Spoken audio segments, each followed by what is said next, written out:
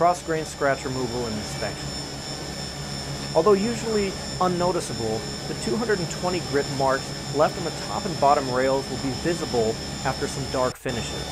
For this reason, we pass all of our doors through a Timesavers Twin Pad Orbital sander to remove the cross-grain scratches from the rails.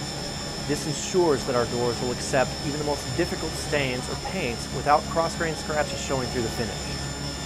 The inset picture at bottom right shows the Twin Pad Orbital sander configuration. One problem many other door manufacturers have is glue on the door panel or frame. Glue from improper handling is invisible on the raw wood door, but will prevent stain from penetrating the wood, which can completely ruin the finish. We've eliminated this potential problem by adding a fluorescent dye to our glue, which will become very visible under a blacklight. Notice the blacklight fixture mounted over the output conveyor on this orbital sander. If a door has a glue thumbprint, it won't make it past this inspection point unnoticed. That thumbprint will cause the door to cycle back to a hand sanding station, will be removed, and then the door will pass through the Twin Pad Orbital sander again.